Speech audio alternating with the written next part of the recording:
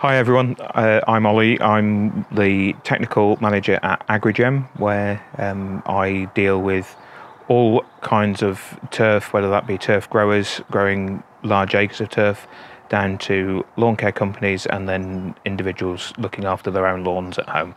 So we're going to talk about the three basic different types of fertiliser.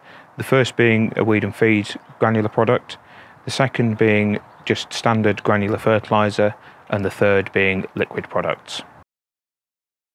Weed feed and moss killer is a combined product that has a feeding aspect, it has a weed killing aspect, and it will also control moss. This makes it a very useful product for someone that wants to do all three jobs in one application for ease of use and for speed. There are two main considerations with a weed feed and moss killer. The first is that it contains iron sulfate, and iron sulfate can stain any hard surface, so care needs to be taken to sweep up any product that is left on a patio, a pathway, or anything similar. The second consideration would be how established and how big the weeds are that you're trying to control. It won't control a very large, well-established thistle, for example. You would need to use a dedicated weed killer for something like that. You would want to keep any animals or children off the lawn until it's completely dissolved. More from the point of view that they could transfer the iron onto a patio, or even worse, your nice cream carpet in the house. The idea is that you would keep them off until those granules are dissolved. This would typically take 24 to 48 hours, but you can speed this process up by watering it for 15-20 minutes with a sprinkler or a hose pipe. This would control most small common lawn weeds such as daisies, dandelions and things like that.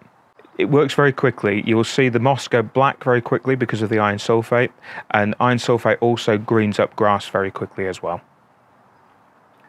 There is not a liquid version with the three different aspects combined. You would need to buy individually, and you can combine some products together to get a similar effect. The next product we're going to look at are the granular fertilisers. You typically get three different types: a spring-summer, an autumn-winter, and then a pre-seeding fertiliser. On all of these, you'll see that they have three numbers. For example, the pre-seeding fertiliser here has got 696.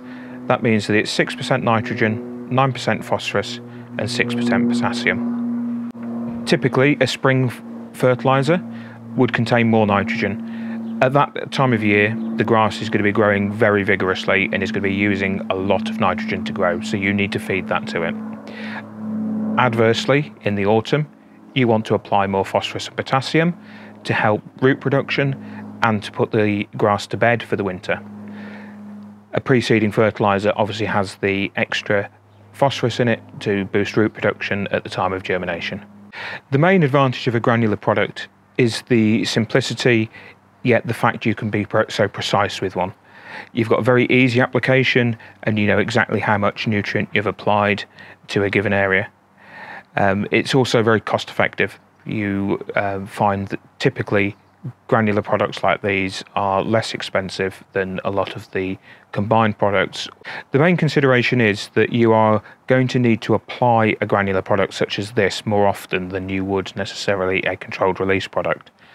Typically you would apply something like the spring-summer fertiliser every 4 to 6 weeks through the growing period. The other aspect you'd need to look at is weed control. For this, then you'd need to use a dedicated weed killer, typically a liquid product that you would either buy ready to use or one that you dilute down and spray on yourself. The next product we'll look at is the granular slow release products. These are often combined with trace elements, micronutrients and things like that, and they will gradually release their nutrient over a time frame of 12 to 16 weeks. The major benefit is that you will obviously be applying those extra trace elements and micronutrients, but also you've got that nice slow release pattern where the lawn is fed gently over that period of time. It doesn't have a big initial hit of nutrient that then slowly fades away. It's a consistent feed. The final range of products we'll look at are the liquid fertilisers. These are typically water dissolved products that you would apply with a pressure sprayer or a knapsack sprayer, and you would spray them onto the lawn, where they are absorbed by the leaf and are taken up very, very quickly. The main one is that they are completely water soluble, so dissolve very easily in water.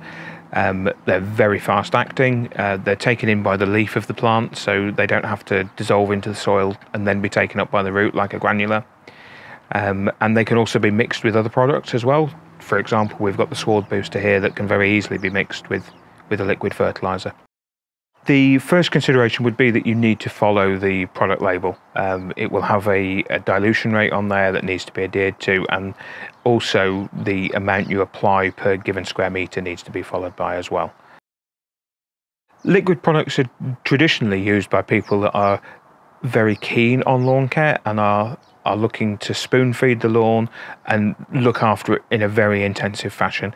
They need to be reapplied every 4 to 6 weeks at maximum, and so it takes a lot of work and a lot of time to keep applying these products. After applying a liquid fertiliser, you do not want to irrigate the lawn or put a sprinkler on it or allow rain to fall within sort of 6 to 8 hours. This is to allow the product to be absorbed into the leaf and be taken into the plant before it gets washed off.